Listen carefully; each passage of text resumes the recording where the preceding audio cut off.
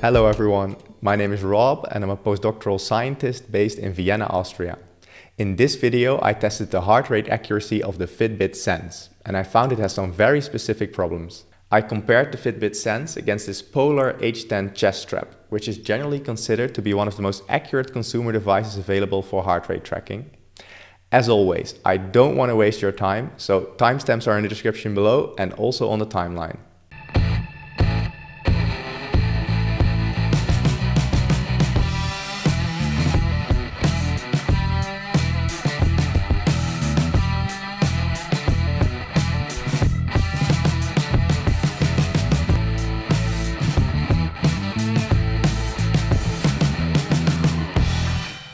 To test the heart rate accuracy of the Sense, I wore it and the Polar H10 chest strap for 3 sessions on my spinning bike and for 3 weightlifting sessions. To analyze it, I extracted the raw heartbeat to heartbeat data from the Polar H10 and I downloaded my raw Fitbit data. And finally, I wrote some nerd code to compare the two. Now, let's have a look at the results. So here I plotted my heart rate according to the Polar H10 on the horizontal axis and according to the Fitbit Sense on the vertical axis. And each dot here is a single heart rate measurement. Now, if the two would agree perfectly, then all measurements would be along this blue line here. And this red line here indicates those values where the heart rate according to the Fitbit Sense is about half that of the Polar H10. I show this line because in a recent test I did of the Withings Scanwatch, I saw that sometimes it displayed half the values it should be, and I wanted to see if this was also the case for the Sense. We can roughly divide the heart rates here into 3 parts. On the bottom we have the low heart rates, in the middle the medium heart rate, which were mainly achieved during weightlifting, and on top the higher heart rates, which were mainly achieved during cardio workouts.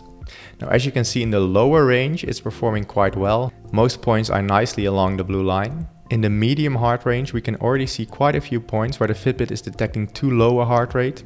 And especially in this higher heart rate range, around a heart rate of 170, there's quite some points where the Fitbit detects too low a heart rate. Now, it's definitely not quite as bad as what we saw previously for the Withings Scanwatch, where a lot of the heart rate measurements were half of what they should be, especially in this higher heart rate range. But still, there's some deviation here, so let's see what's going on. So here I've plotted my heart rate for one of my spinning sessions.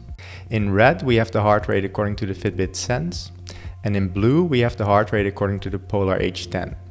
And we can see that this workout lasted for about 45 minutes. And I divided the spinning session into 4 parts where I took breaks in between, and you can see my heart rate rise each time. The first thing you will notice is that the heart rate according to the Fitbit Sense lags a bit behind the heart rate of the Polar H10. As I start my workout, the Polar H10 detects my heart rate rising, but there's definitely a lag of the Fitbit Sense where it lags behind the heart rate of the Polar H10. And you can see this for the first part of the workout, the second part and the fourth part. It's not as obvious, but still present for the third part. Now let's see if this is also true for other spinning sessions. So here we have another spinning session, the same type of plot, where for the first part of this training session we do not see this lag, but we do see it for the second, third and fourth part, where my heart rate is already clearly rising, but the Fitbit Sense does not detect this yet. Now initially I thought maybe the Fitbit calculates your heart rate over a longer time period, and that's why it takes longer for this heart rate to rise, because it takes the average of also the heart rate I had before. But you can see in the drop of my heart rate, the Fitbit really matches well with the Polar H10.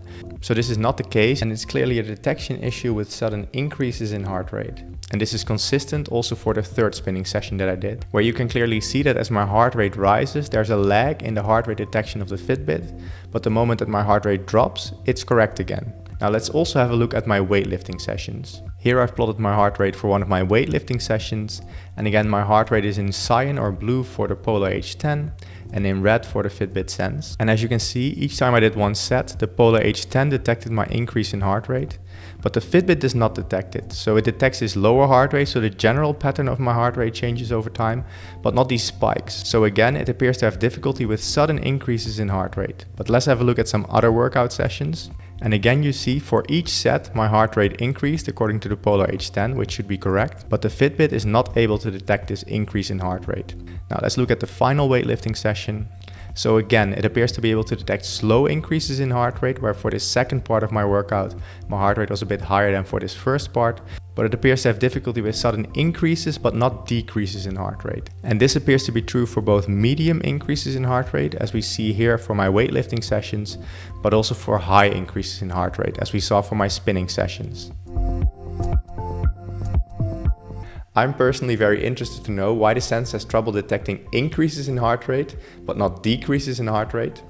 Well, to answer those questions, we first need to know if this is a hardware issue or a software issue. Since the Sense is eventually able to detect an increase in heart rate and it can immediately detect a decrease in heart rate, I suspect it's more a software issue than a hardware issue. I could, for instance, imagine a scenario where the algorithm that calculates your heart rate knows that it's much more likely for you to have a sudden drop in heart rate when you're at a really high heart rate versus having a sudden increase in heart rate when you're at your normal baseline heart rate. Maybe this is a way for the Fitbit algorithm to prevent false heart rate spikes throughout the day. However, this is pure speculation and it could be something completely different. Finally, should these heart rate detection issues prevent you from buying a Fitbit Sense? Well, I guess it depends totally on your use case. If you want accurate heart rate tracking through interval training or maybe weightlifting, then the Fitbit Sense is probably not the way to go. If you want heart rate tracking for longer endurance training or maybe the occasional heart rate monitoring, then the Fitbit Sense might be good enough. And of course, the Fitbit Sense packs a lot of other features that might be of interest to you. Compared to other wrist-worn devices that I've tested and used in the past, the heart rate accuracy of the Fitbit Sense falls somewhere in the middle. It's much more accurate than, for instance, the Withings Scanwatch that I recently tested, but I also have a TomTom device that is much better than the Fitbit Sense. In my videos, I do scientific tests on different devices like the Oura Ring, the Fitbit and the Scanwatch, and in the end I hope to use tracking to improve my life. So if you like that subject and like this video, consider subscribing to my channel and also consider giving it a thumbs up because it makes it easier for other people to find my videos. For now, thank you for watching and see you in the next video.